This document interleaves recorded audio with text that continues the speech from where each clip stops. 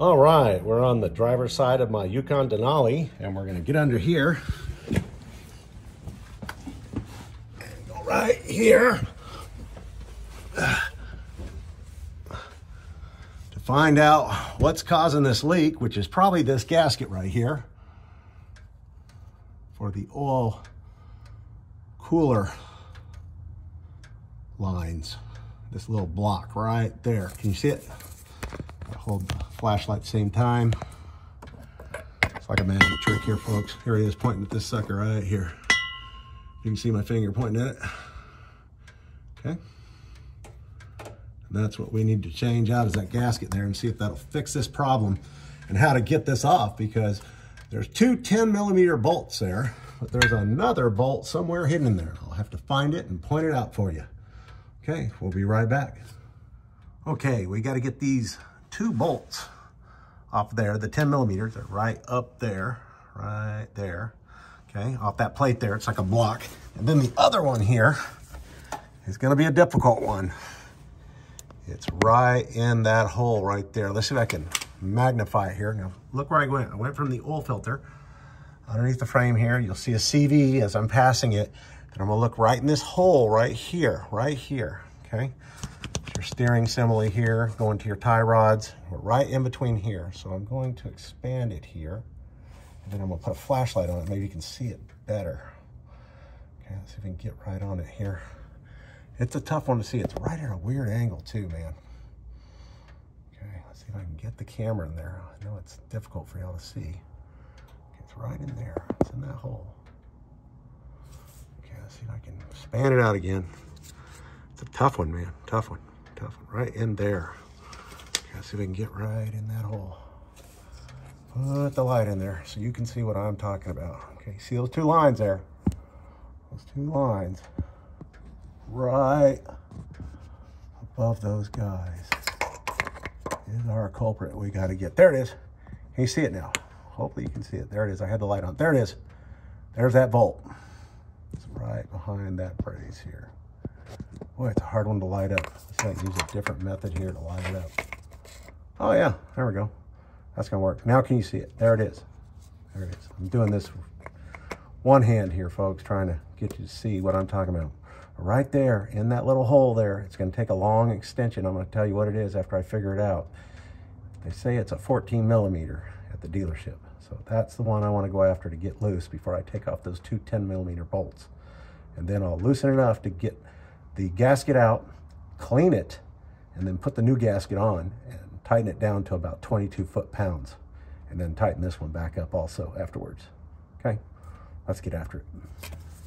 All right, the guy at the parts dealer was wrong about the size. It's a 13mm. And if you look down on the driver's side where you have your power steering filler on right there, there's the bolt right there. Now I'm gonna zoom on it here. But he did tell me, there it is right there. You need to loosen that bracket right there. He says, don't take it off completely. Just get it loose so you can get to the other side after you take the 10mm bolts out, which he was right on, but this is 13mm. This right here, let me see if I can get my finger in there. Oh gosh, okay. Yeah, right there. My finger's not very clear. There we go. Well, shaky hands, huh? That's what you get when you get old. So anyway, there's the bolt right there. It's a 13mm bolt. Let me back up real quick so you know where we're looking at. Once we're looking at the power steering pump. You're gonna have to go above on top of the engine. So it's kind of hard. I have my car up on ramps. So you're gonna have to really put a towel or something soft, because this car is gonna tear up your chest really bad. But there it is right there. You need to loosen that up as much as you can without completely taking it out. And then once you get underneath and take the 10mm bolts off, it should be easy to slide out the gasket and put the new one in. All right, I got my 10mm bolts out, and boy, was it a mess. I'll tell you, that thing was pouring out. I couldn't even get my oil pan fast enough to get this thing. This thing just bled like you would not believe. But there it is right there. There's the bracket. And once I loosened up that bolt, the 10mm bolts, that thing just fell right off. And there's the gasket up inside. If you can see it right there. Let me zoom in on it. Oh, that's about as far. Oh, there we go. That gasket's still on there, so I got to get that off, put the new one on, throw the bolts on, and get this thing back together. So it wasn't too bad, folks. What I used to get this to get the 10 millimeter bolts out was, hang on a second. Okay, to get the 10 millimeter bolts out, which are these right here, okay? And be careful cleaning them off. The guy told me at the parts store, he says there's something on here, like a sealer that's on there. I can't see it very clearly there. It's kind of hard to see, it gets out of focus. Trying to make, there we go. There's something on there. I can see it in the grooves. So he says it helps seal it. So anyway, don't wipe that too hard. And all I used was a 3/8 with a very long, I think it's almost a 2.5 deep well, 10 millimeter socket. So that's all you need to do that there. You just have to finagle past this drive shaft here. It's kind of a little difficult to get up there, but once you get it loose enough, you can literally just take off the ratchet and just use the socket itself to get the bolts out. Okay, also my buddy at the parts place at the GM dealer told me to take a mirror and put it above the block here. See, this is the block I'm wiggling right now. That's the block. He says sometimes they get cracked on top, or the lines that are coming into the top crack.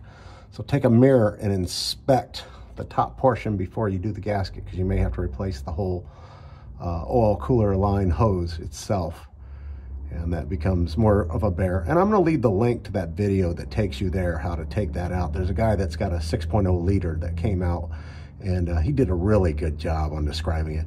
But yeah, take the mirror here, check the top, make sure there's no cracks or the lines aren't open in any part of the area there. And if it's good, like mine is, just go ahead and replace the gasket.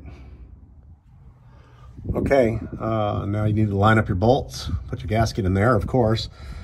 Didn't know to put oil on the gasket or not to make it seal better. I did not put oil on the gasket to make it seal better.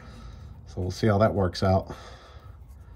Now I'm just tightening up the bolts by hand until I can tighten them up by wrench, about 22 foot-pounds. And should be good to go, and test it out and see if it leaks or not. Now, before you crank it up and test it, you better make sure you have oil in the engine. So check your dipstick. I lost a lot of oil. I probably lost a quart for sure. So I've got a quart here. It could be more. Some people say when it's hotter, it bleeds more. I let it sit till the engine cooled down because it's right next to the catalytic converter, so it'll burn your hands. But check your oil. If you have nothing on your stick, you better add oil. I know on ramps, it's kind of a guess on how full it is. But if you have nothing on your stick there, I would add oil. Then once you get the car on level ground, then you can decide if you need to add more oil or not.